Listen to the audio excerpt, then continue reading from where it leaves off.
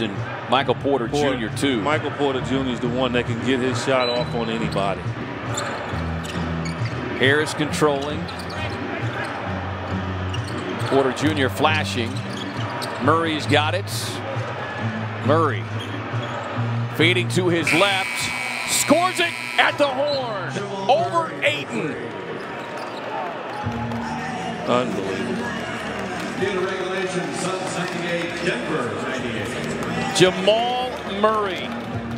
Take your hat off to the young man. That's all you can do. There was nothing wrong with that defense. Really on the floor. It's a good three. Nothing.